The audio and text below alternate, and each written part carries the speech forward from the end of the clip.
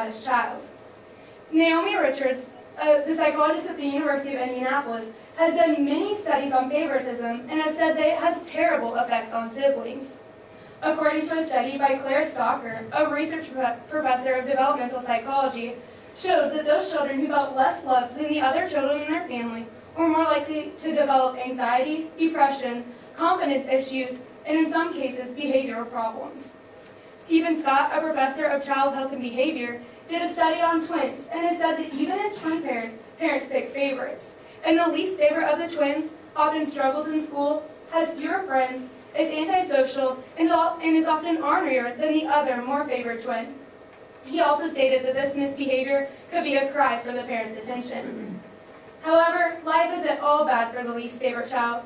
Naomi Richards, who does confidence-building workshops, has said that being the least favorite child can help develop a person into someone who has drive and determination, copes well with upsets, and has better social skills than that of the other children in their family.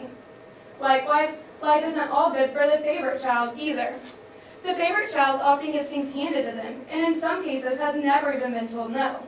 Professor Stephen Scott states that it can sometimes come as a bit of a shock to realize you're perhaps not quite as great as your parents led you to believe. The favorite child also often has problems handling criticism, which can make it difficult when they're thrown into the real world. Indeed, favorite children do exist. Maybe you are one of them, or maybe you are the LFS in your family. Regardless, it seems as if having a favorite child is something that cannot be avoided. What can be avoided is being obvious about it. Oscar Wilde once said, "The best way to make children good is to make them happy." And you can make your children happy by treating them fairly, despite your feelings of favoritism.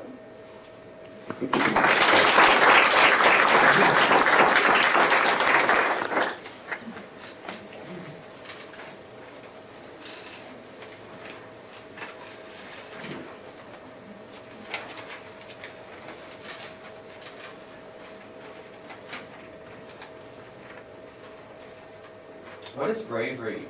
Is it a medieval knight riding into battle? Is it a skydiver or a bungee jumper? Is it a cancer patient going for chemotherapy? Or is it somebody standing up for a person that is bullied? All of these examples are probably true. There are many ways of showing one's bravery. One particular man, however, showed ultimate bravery by sacrificing himself and saving his friends' lives. The Man with the Broken Fingers by Carl Sandburg. The man with the broken fingers throws a shadow. Down from the spruce and evergreen mountain timbers of Norway, and across Europe and the Mediterranean, to the oasis palms of Libya. He lives and speaks a sign language of lost fingers. From a son of Norway who slipped the Gestapo nets, the Nazi patrols, the story comes as told among those now in Norway. Shrines in their hearts they have for this nameless man who refused to remember names, names, names, the Gestapo wanted.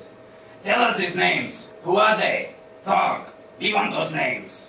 And the man faced them, looked them in the eye, and hours passed, and no names came. Hours on hours, and no names for the Gestapo. They told him they would break him, as they had broken others. The rubber hose slammed around face and neck, the truncheon pending pain with no telltale marks, or the distinction of the firing squad, and death in a split second. The Gestapo considered these, and decided for him something else again. Tell us those names! Who were they? Names now, or else! And no names came, over and over, and no names. So they broke the little finger of the left hand. 3 fingers came next, and the left thumb bent till it broke. Still, no names, and there was a day and night for rest and thinking it over. Then again, they demanded for names, and he gave them the same silence. And the little finger of the right hand felt itself twisted, back and back, twisted till it turned loose from a bleeding socket.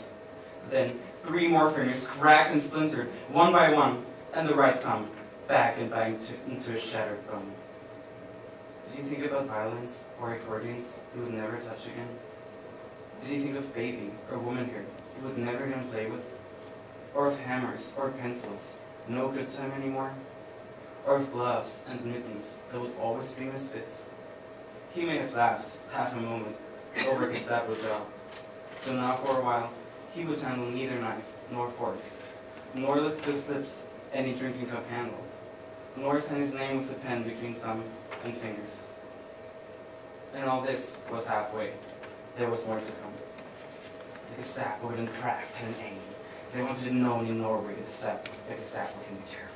They wanted a wide whispering of fear how the Nazis and those who won't talk or tell names. We give you one more chance to cooperate. Yet, he had no names for them. His Lochstein, his Norwegian will, pitted against Nazi will. His pride and faith in a free man's way. His welcoming death rather than do what they wanted. They brought against this, their last act of fury. Breaking the left arm at the elbow, breaking it again at the shoulder socket, and when he came to, in the flicker of opening eyes, they broke the right arm, first at the elbow, then the shoulder. By now, of course, he had lost all memory of names, even his own. And there are those, like you and me, and many, many others, who can never forget the man with the broken fingers. His will, his pride as a free man, shall go on. His shadow moves, and his sacred fingers speak. He tells men, there are 1,000 writhing, shattering deaths. Better to die one by one than to say yes, yes, yes. When the answer is no, no, no, then death is welcome, and death is soon, and death is a quiet step into a sweet, clean midnight.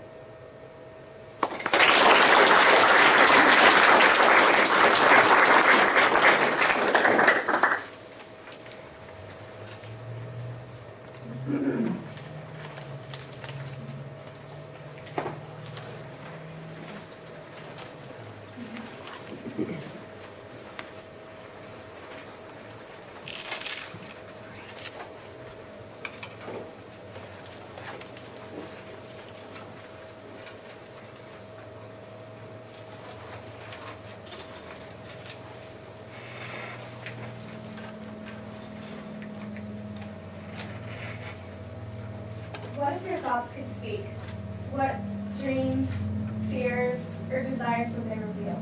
Sometimes our physical self is unable to express what is truly in our hearts. Jack in the Box.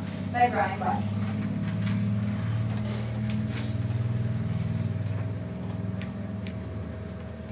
Hi, my name is Jane, and I have an IQ of 180. That's genius level. Now you're in a surprise, thinking my IQ was more in the range of a low-scoring hockey game. Or not surprised, thinking it figures. All those crippled things are geniuses. To be honest, no one was more surprised about my IQ than my mom. I took a test she kept shoving in my face. I think she was secretly hoping I was gifted, but lazy. When she walked out of the room, I cheated and scored a 158. Mom was thrilled, but over the next few weeks, I told her the truth. She was angry, but mostly disappointed that her daughter was just normal. Normal. Normal. Do you hear me? That's what I strive for. I just want to be normal. Good luck. I just wish I could get people to see the real me. That's the hardest thing about CP. That's cerebral palsy for you lay people. People notice that you move a bit different and speak a bit different. And they just think I'm some idiot without feelings.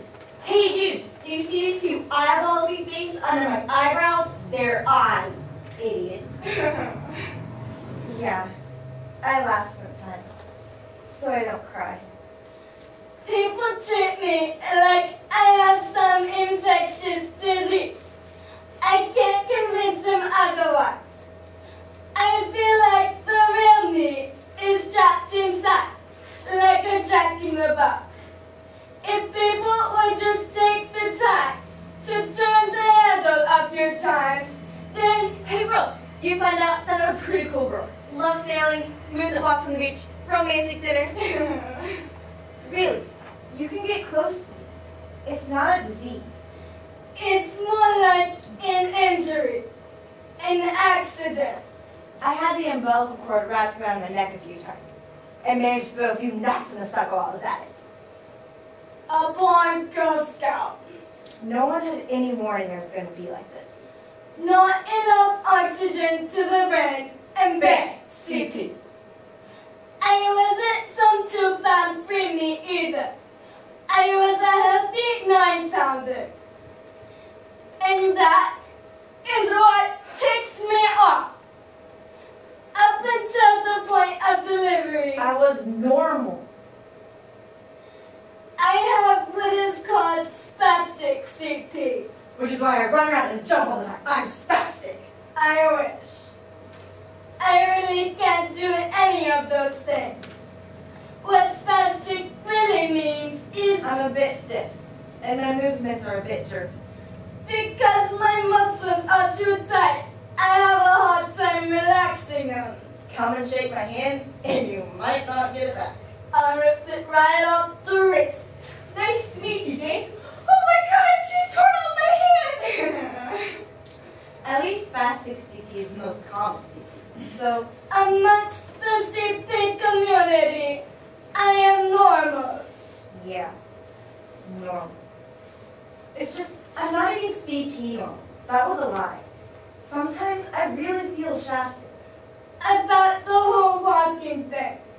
You see, I was mainstreamed into regular classrooms since kindergarten. Mom's sister. The teachers told all the kids that I was Normal.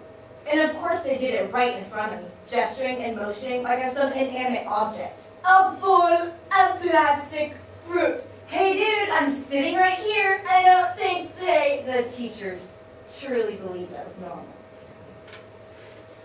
but over the next few years, I did make a few friends. You meaning one? Okay, one, He was hot for an 8-year-old. creepy at my age. I was 8 at the time. Still creepy. But I remember he talked to me like I was, Normal. He was my inspiration to walk. and I did. Man, it felt good. I lived 1 block from the school, and one day, Mom let him walk me home. Yeah, tailing 50 feet behind. But then came 3rd grade. There. Bam, CP. I started having trouble with my hips. Mom set me up for surgeries to get things fixed. Things were all downhill from there.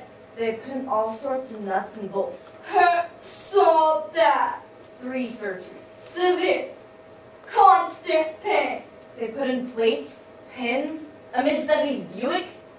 Okay, maybe not the view, but it felt like it. The pain went away, but I was never going to walk again. I hit my prime at 9. These good old legs of mine logged in less than a mile. Shame. They were good-looking legs, too. Wheelchair bound for the rest of my life. I wanted to scream. I wanted to run. I prayed and prayed and prayed to God. I wanted it so bad. So bad.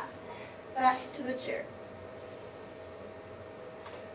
I wish I could make my story more tolerable by saying my friend moved away. But the truth is, he just stopped being my friend. Can't really blame him. 3rd graders aren't the most patient souls. Lots to run around, things to do and see. And I was just too damn slow. Look, I'm 25 years old. I know others with CP have it worse than me, and I should be grateful. But sometimes, when I look at myself, I just shake my head. Others with CP walk, drive. I even heard of a girl who got her motorcycle license. They have tons of friends, fall in love, Marry, have kids. shafted. I'd be lying if I said I haven't entertained the idea of ending it all. fighting the proverbial bullet. But I wouldn't let me. The funny thing about it was that what if I changed my mind? After I already had the gun in my hand, and my spastic grip wouldn't let me let go. I wouldn't be able to go outside and get help. The people outside would think that retarded girl in the wheelchair